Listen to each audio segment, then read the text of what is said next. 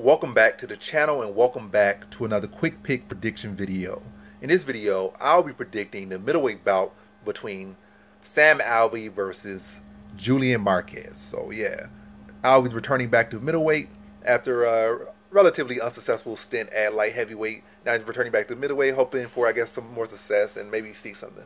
But really, this is a good matchup for him. He has a good chance. It's probably really one of the better matchups for him as far as the potential chance for him to win.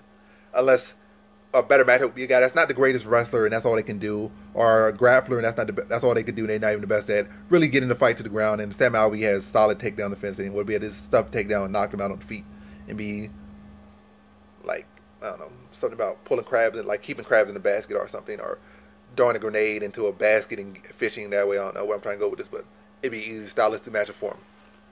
But the reason why this one's a better matchup for him is the fact that Julian Marquez isn't really the most technical fighter, and he a lot of times he's not a guy that you really see necessarily game planning out there too much, or like no heavy game planner. And a lot of times he'll embrace bite down. He's a fighter that will a lot of times bite down on the mouthpiece and swing, and not really in the most technical way. And that gives Sam Alvey a fighter who's not the most technical fighter himself, but tries to be a counter puncher. Got a pretty decent sturdy chin, surprisingly fast hands on the counter.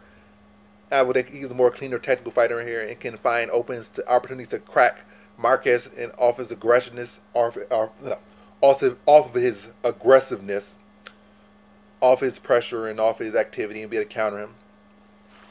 But what I'm gonna go with this one is you can't really trust Sam Alvey. He's never historically been a fighter you can trust, and now been a 3-fight losing streak. Even though it's a stylistic matchup that gives him chances, it don't really give him too many chances. Like, he has a good counter chances, but I think Marquez has a pretty solid chin. We haven't seen him stop. We might have seen him like maybe hurt 1 or 2 times, but we haven't really seen him like significantly rocked or significantly dropped as far as in the UFC.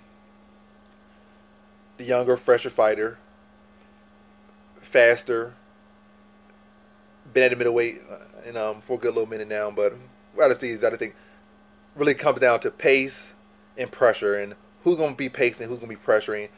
Marquez is going to fight at a higher pace, has historically fought at a higher pace, has historically been a pressure fighter, whereas Sam Alvey, for that reason, chose to be a counter puncher. So he could be the one really enforcing the action most of the time, unless he gets rocked, which is a possibility. But outside of that, Sam Alvey's going to allow him to lead the dance, being the counter fighter. He's going to allow him to lead the dance.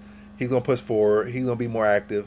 He's going to try to force his will. Will he get takedowns or anything like that? I think not, because Sam Alvey came from a wrestling gym, with Dan Henderson, etc., probably Matt Lindley and other people. So his wrestling defense is phenomenal.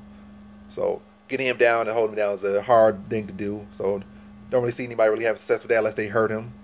But I think it's going to come down to more so a striking matchup, maybe even a clinch-up matchup at times, smashing, crashing into each other, and then trying to get some control in the clinch. Maybe not that, because like I said, this Marquez not really a guy that likes the game plan. He's got to go out there and just really try to crack on you.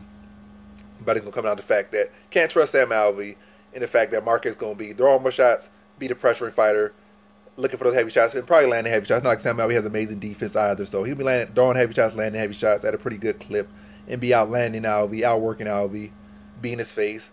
Alvey might have his moments here and there, will definitely have his chances stylistically in this one, and even opportunistically in this one in actual fight, and not just on paper. But it's going to be a case of Marquez just going to be more aggressive. But this has a real good chance to be fighter tonight, and I see Marquez getting his hand raised, just simply being a more aggressive fighter. I don't think he really stops Alvey in this one. Probably maybe get a drop or 2 in there. Maybe Alvey even gets a drop in there, but fun, exciting fight. But Marquez just being the more active fighter, but more aggressive fighter, the pressuring fighter, outlanding and outworking Alvey in a fun slugfest. So in this one, I have Julian Marquez via decision.